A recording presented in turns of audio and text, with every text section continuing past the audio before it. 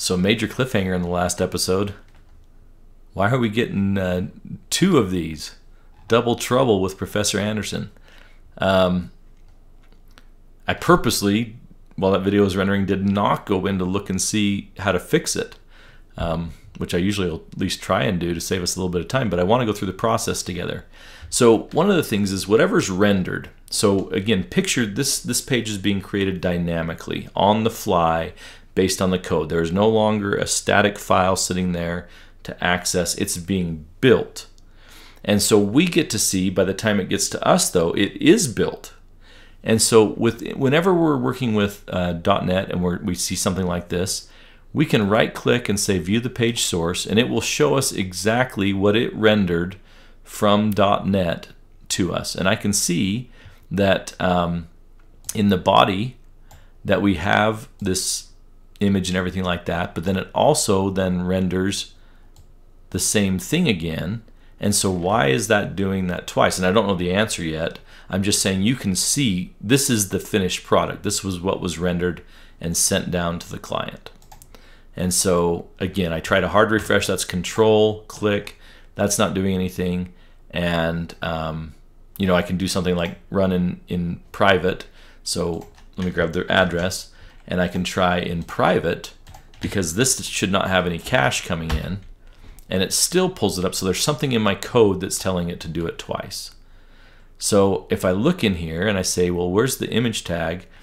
In the layout file, that's where I would expect it. We're going to have it there. That's what I wanted, was we're going to have this image tag and the header. And so then I go into my index.html, and sure enough, there it is. I forgot to take out this part. So I took out a lot of stuff. I didn't take that out. You probably caught that. I'm a little slower than you though. So now when we run this, we'll get this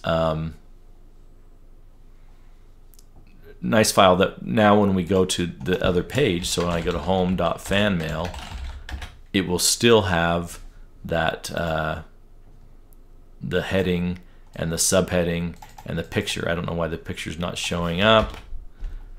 Oh, let's see. What is the actual? No, it should show up, because I'm getting it from, you know, where is it coming from? And the source is ganderson.jpg. I don't know actually, but I'm not going to worry about that one for a second. We got bigger fish to fry. I'll have to figure that one out. But I mean, it's showing that it's seeing there's an image there. Let's look and see the page source. Maybe I will fry it. So if I go to ganderson.jpg, it's not finding it in the home folder. But why is it on the other one? Let's go pull that up. Let's go back. View page source. And it is finding it on that one.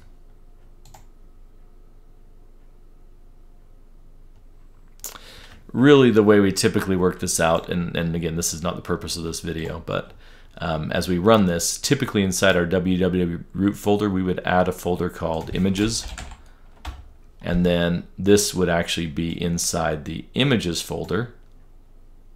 And then when we access it, we would have a little thing here that says go up to the root and then access our, well, where is it? Let me save. So go up to our root, the source of this picture, go up to the root, and then, where's my images?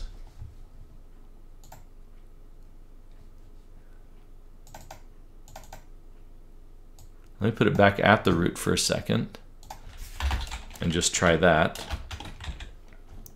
And there it is. So now when I run it and try this, then when I go to home/fanmail, and there it is. So it was not taking the root folder. Now I got a different thing to figure out, which is why does it not recognize my image folder?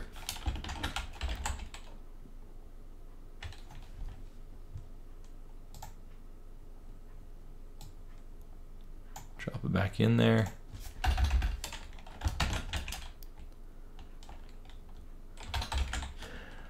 Let me just try putting it in there. So /image/ /Ganderson JPEG. Run that.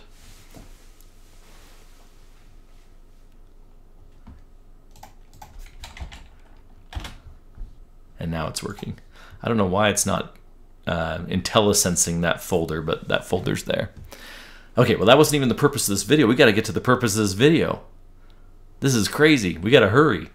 All right, so in the fan mail, we're going to find out that there's what we call tag helpers in the world of ASP.NET. And so instead of typing in like we would typically need to do the ID and other information about the class or whatever, then it gives us things called tag helpers. So I can say instead ASP4 and then go put in the name of the field that we're doing it, and it will go populate automatically all the information related to this input field that it needs for the form and for the database and for connecting with the model and everything else it needs. But you'll see it's not recognizing this command currently. And so I need to go bring in some Razor code that will recognize that command. And so I come in here and say, I have to remind myself, hang on a second. So this is Razor code now using, and I want to add a tag helper. And the tag helper is going to be, you have to type in this whole line. Anyway, blah, blah, blah, blah, blah, blah. You have to go type in all this information to get the tag helpers to work. And on every page you have it, you have to do that over and over and over again. Or let's say I create a model, and we're not using any data in this particular example, but let's say I was, so I'll go in and create a model, which is a class file, and I'll just call it test. And I go in and create that model, and we're not going to do anything with this currently, but let's say I wanted to use something inside this test. Well, if I'm on the fan mail page, I have to say using the name of the project. So whatever the name of the project is, in our case, my first dot models, and then I don't have to type in the full path every time. But if all of my pages are using models, and if I'm bringing those tag helpers on every page using add tag helper, there we go. If I'm doing this on every page, so if I have to do it on this page, and then I need the same thing over here on this page, and I need it on the next page and the next page, if I'm doing this in all my views, this is the point. There's a file called, if I right click on views and say add, and then go to new item, there's a Razor View Imports. And the Razor View Imports that's in the general, notice it's at the root of the views folder. The imports that we do in this file will apply to every view in the views folder. And so if I want this line in index.h, or where did I put it? In the fan mail.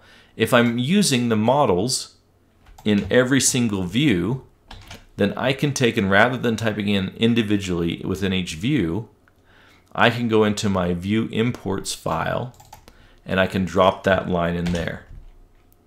And then if I'm adding tag helpers, which again, we'll talk much more about those in the future.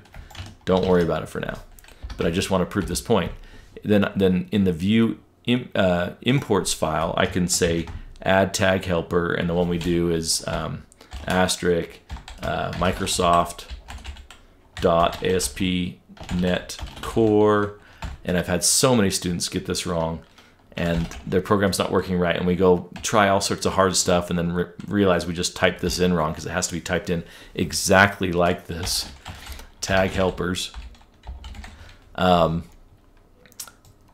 We go type all this in, and now when we save this, this is now applied to the index.cshtml file and the fan mail CSHTML file. And whatever views we'll be creating from then forward, whatever's in this view imports file at the root level of that shared views folder will be applied to all views.